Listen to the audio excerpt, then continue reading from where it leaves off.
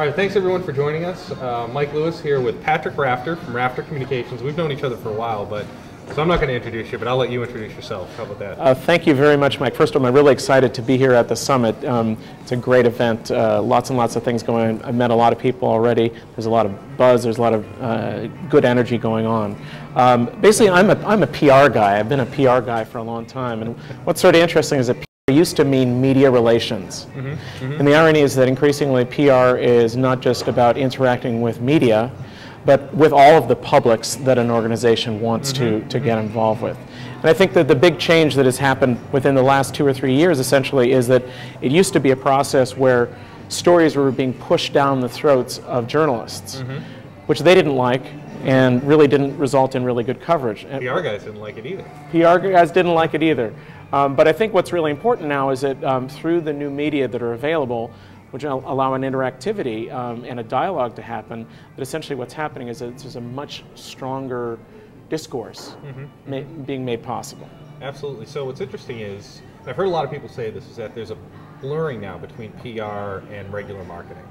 And I wonder if you're seeing that line blur a little bit more. Yeah, so what's sort of interesting is that it used to be that the tools, the cost, the barriers of entry were very high to participate. So I would have to say that much in the same way that whereas publishing used to be part of the privileged few who could afford to own a printing press, those are the people who had the power of the press. Now with citizen journalists and blogs and all the other things, people are suddenly, they're involved and they're actually media themselves. So at the same time, what is happening is that communicators, who are PR people, are still very much involved in the process, but it's not doing the conventional techniques that were done in years past, simply because of the quantity, the enormous quantity of information. And the question that I find is sort of, whether it's marketing or PR, there's still one big dilemma, which is how do you separate out the quality from the enormity of the noise? No, that's a great point. It's actually greatly into my next question, because Paul Gillen, who's here, wrote a great book called The New Influencers. Spectacular book. I love it. Unbelievable book. And so my question to you is, as someone in PR, how do you hit the right influencers? How do you make sure that you're finding the right people? I mean, how do you even start that process? Because you're right, it's a huge world. I mean, there's millions upon millions of blogs out there. How do you find the right people to go after? Sure. So what's interesting is that whether it's marketing or PR, it's all about relevance and personal relevance. One of the things that I'm often amused by is some people who haven't necessarily been working in PR for very long is that they might just send a story to a journalist having never read anything that person has ever written, or if they're blogging or video blogging, having never watched a program that they've created.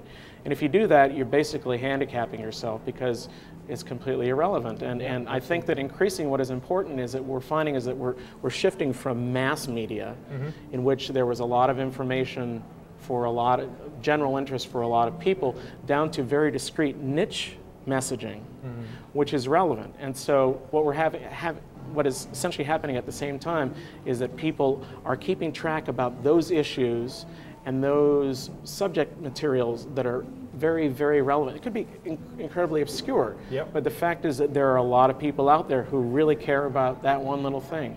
Industrial abrasives in Botswana. There's got to be a blog out there. There's someone out there. There is definitely an industrial abrasives blog for just Botswana. Exactly.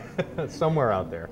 So the issue would be, you don't want to pitch the guy or whoever it is who runs that blog about industrial abrasives about something that is not relevant to them. It's more an issue of paying attention to what that person is writing about. So people are using things like Twitter, people are doing things like generally visiting and getting RSS feeds to individual blogs, tracking those people. Now, there is one thing that sort of concerns me, again, which is that how does one differentiate the more influential bloggers from the millions, literally now millions of people who are doing it. You mean by influential within different market spaces or different audiences, right? That's what I would say. So in the past, what was interesting in the ancient old days of old media, which used to mean print, there were certain media brands that were associated with quality, reliability, reportorial expertise, and quality. What's interesting is that those old brands kind of exist still, although many of them are quite challenged by the economics of producing quality journalism in the new media world. So what I think is sort of interesting, and there's the old adage that we're drowning in information, but we're starved for knowledge. Interesting. So I think it's a really interesting time that people are going through.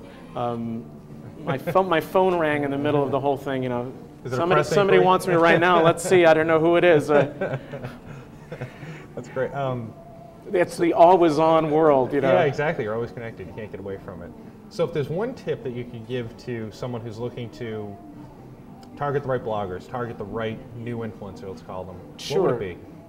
Well, so one of the interesting things is that I would say that bloggers don't want to be pitched.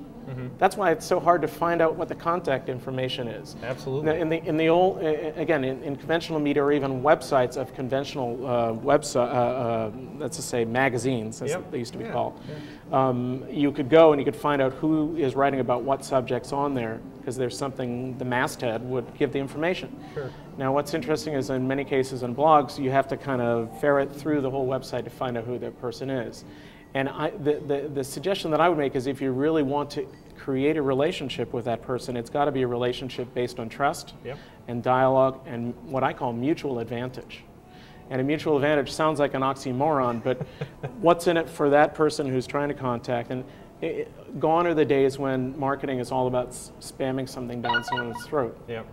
It's more about creating a relationship. It's about a dialogue in which, in your process, by potentially reading one of the comments that a blogger has written about, posting a comment that shows that you're not an idiot, and if it shows that you have domain expertise and are relatively current about that particular subject, they might remember you. And so it's kind of interesting. What may happen in that case is that as opposed to you approaching them, that blogger may come to you because they found that you are proving that you are a reliable source or an interesting, well-informed person. And so it goes back to the same thing that I've heard now over and over. It's like the same theme that you hear throughout the day, that listening and dialogue is still key to creating relationships and new marketing.